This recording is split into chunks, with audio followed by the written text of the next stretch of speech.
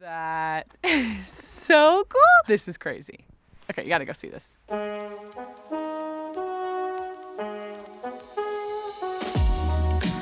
We're Erin and Brandon. In May of 2020, we bought a Ram ProMaster and spent the summer converting this van into our full-time home. Since August, we've been on a mission to visit 50 of the national parks in the United States. Before we visit park number 35, a quick holiday meal in the van. So it is Thanksgiving Day here in the United States, and so far we've had a pretty normal traveling Atlas day. We worked this morning, we drove 4 hours through a beautiful Colorado scenery to another campsite, and now I have the task of trying to make a vegetarian Thanksgiving meal on 2 burners without an oven. Honestly, I think it should be pretty fun. It's a very low-key Thanksgiving, but we've had stranger, I guess. 2 years ago we were in Portugal, a year ago we were in Argentina. Never had a Thanksgiving out of a van though, so this will be a first for all of us. So I'm attempting to make a soup that I've made once before, Brussels sprouts, which I make all the time, and mashed potatoes that I've never made. Seen my mom do it 100 times. But first, since it's Thanksgiving, some wine. Wish me luck, give me some encouragement, throw a like up there. We'll see how this goes.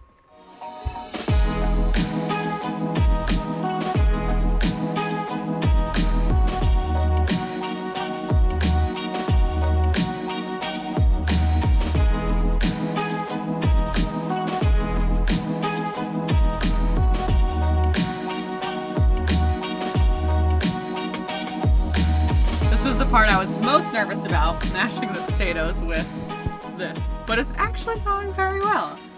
You know, I'm pretty proud of myself. This is the first Thanksgiving dinner I've ever made, and I was a bit nervous. I don't know why, like, it's just the 2 of us, but I was like, Thanksgiving, the anticipation. Oh, and I didn't even mention this. For dessert, we have a pecan pie that we ate half of last night. I knew that was gonna happen, but whatever. Pecan pie is my favorite dessert, and I just couldn't wait. I saw it sitting there. It's not even the best pecan pie, but it's good, and I enjoyed it. Mash it up, mash it up. What do you think? Do you want to eat? Yeah, let's eat. Okay.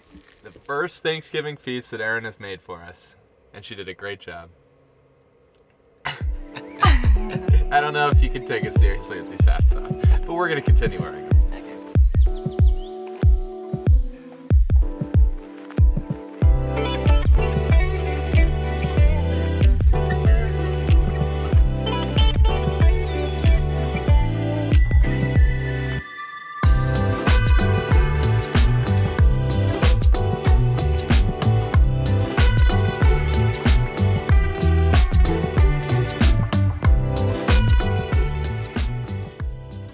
So we wanted to stop by the visitor center, even though we figured it was going to be closed.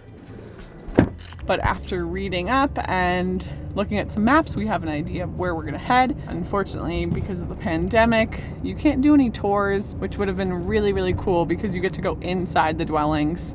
Mesa Verde is an ancient site of the Puebloan people who lived here from 550 AD to 1250 AD. And this is the only national park that protects an ancient prehistoric site of ancient people and their society and their dwellings. So it's really unique in that way. It's unlike any national park we've been to so far.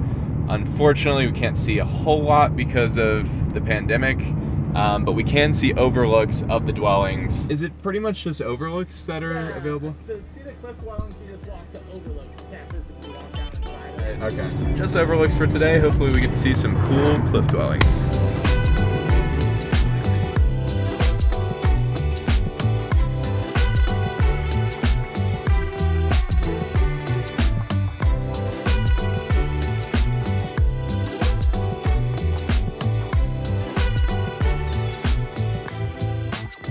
Heading towards the Cliff Palace, which is the thing to see here. It's got over 100 rooms. It's like if you see a picture of Mesa Verde, you see a picture of the Cliff Palace. So hopefully we get a good view from the overlook. So I think there are more than 600 dwellings here, and most of the dwellings have about 10 rooms, which I think that's even a good amount. But the Cliff Palace, Balcony House, and Spruce Tree House have over or close to 100 rooms each. So they're the things to see. Oh, see that? Yeah. Weird. Wow, that's really cool. Whoa! Oh my goodness. That is so cool. I truly didn't expect to be able to get this close to it. Now I'm super annoyed that we can't go down. That would be so cool. This is crazy. Okay, you gotta go see this. Whoa, this is insane.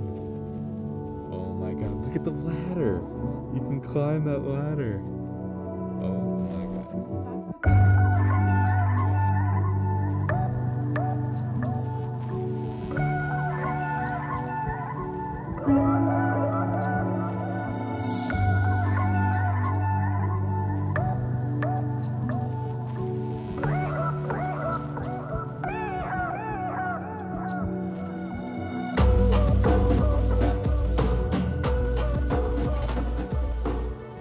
Mesa Verde has now been elevated to the #1 place I want to come back to, because while we got to see it, we didn't get to tour it, which would be so freaking cool. So we're gonna come back. I appreciate the fact that I was not the only one to have a reaction like that. Everyone else who showed up after us had a very similar reaction of just like, whoa, oh my God, wow. It comes out of nowhere. It's very unexpected. That first dwelling that we saw, I was like, oh, okay, cool. I didn't think it was the palace or anything, but I was just like, that's what they must look like. And then you turn and you see this Cliff Palace, and it's, wow. That was awesome. That was sick. I can't wait to see the other two. Brandon and Erin from the future here. We wanted to quickly shout out that we are launching some new merch. If you remember, a couple of months ago, we shared our first line of merch, Traveling Atlas Live Alternatively, and we wanted to try something a little bit different this time. So, woo! We wanted to make a line devoted to live alternatively because it's the theme that we base our life decisions on. We want to live our life on our own terms. We want to be happy now, not just delay happiness in the future. And we also, by making the merch, want to start a conversation. If you want, comment below, tell us what your dream is, or tell us how you envision yourself living alternatively. But before we let you go, we want to show you that we have a lot of different colors, a lot of cool stuff. So check out that link in the description. And here's a fashion show because Brandon hates it. She made me do it again.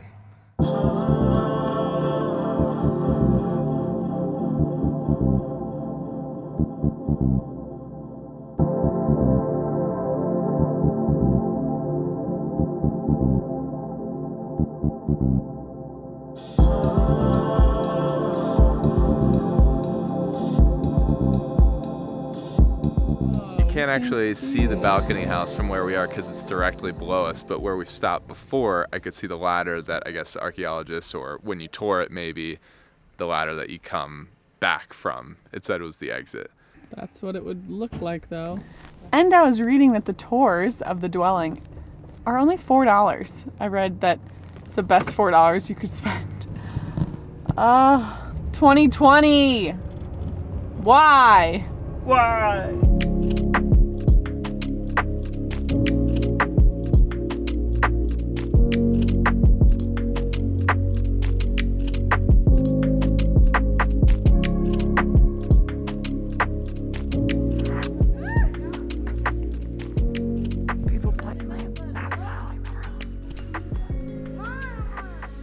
We took the trail down to the Spruce Tree House because we thought we might be able to get right next to it because we saw people there, but turns out those people are the people going off trail, climbing up to then get to the trail, but it's closed. So we're not gonna do that. We're climbing back. We'll just try to get the best view from the overlook we can. We're rule followers when it comes to national parks, so we will not be off-roading today. There's apparently some strict video surveillance that I don't know what these people are gonna get in trouble for, but because we've seen it happen before. banned from national parks, so.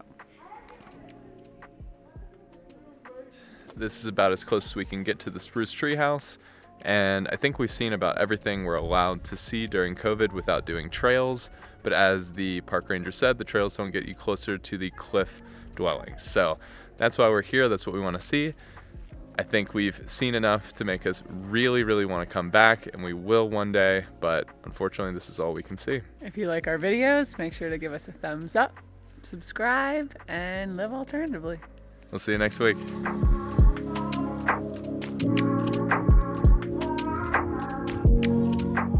How cool is that? The one thing that's open in the park is the post office, so I just mailed some postcards.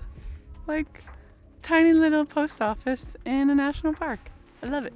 Got the Sun Temple over there. House of many windows. Oh, over here. Oh yeah, that's cool. Can't really see it, but that's Sunset House. 30 rooms, this house. Can you imagine just living on a ledge or living on the side of a cliff with a canyon below? The way these people must have built these houses and then how they got to them. Like, okay, time to go home. Let me climb up a canyon, or did they rappel down from the top?